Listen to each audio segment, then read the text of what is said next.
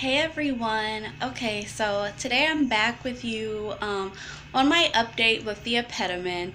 I just took my last dosage today. Actually, I just took it about 10 minutes ago. And I'm really satisfied with my results. I'm gonna put pictures at the end of my video how I look right now on this exact day. But last time I spoke to you all, I was in the gym getting ready for a workout. I don't know if you can kind of hear me. It was kind of loud in there, but I did have on my waist trainer. I was getting ready to work out. That's what's been helping me keep the bloating down. I was bloated for almost an entire week when I was taking the Apetamin, and oh my goodness, I just looked terrible. I felt fat and everything, but I was realizing, it's the Apetamin that's making me bloated. My stomach's not usually like that. You'll also see pictures of how bloated my stomach was too at some of the points. Everything's going to be posted towards the end of the video. However, I finished my bottle. I'm really satisfied with my results. I weighed myself just the other night. I was 131 pounds. And that's also going to be posted so you all can see actual results of me weighing myself.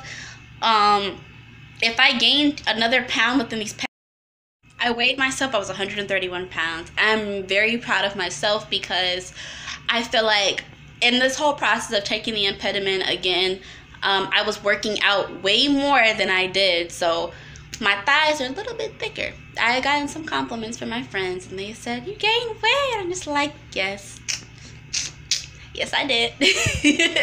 But I'm so proud of myself because it's really hard going to the gym, and it makes it even more so hard when you're taking something that makes you so tired, like all the time, and all you want to do is eat, go to sleep. That's all you want to do. But I made myself get up. I had my boyfriend work out with me, my friend work out with me as my motivation, and it's great because I feel like I gained healthy weight. I made sure I ate fruits, vegetables, drinking lots of water. Only time I would drink juices like maybe a few times out the week if I was going to the cafeteria. Not even gonna lie, like there was a couple of nights I sat in bed and I ate a whole box full of all kinds of Valentine's Day candy. And just candy I just had like in the room, like snacks, like constantly going back and forth to the refrigerator. But I'm like, okay, at least I know it's working. But you might not want to eat the stuff that's just gonna give you fat. You don't need fat to gain weight. You can have healthy weight and help build muscle. That's why it's important when you're taking a Apetamin, like you're still going to the gym, you're still doing cardio, you're lifting weights for your legs. Like if you want thick thighs, you gotta add some weight to it, like healthy weight. But I'm happy with my results.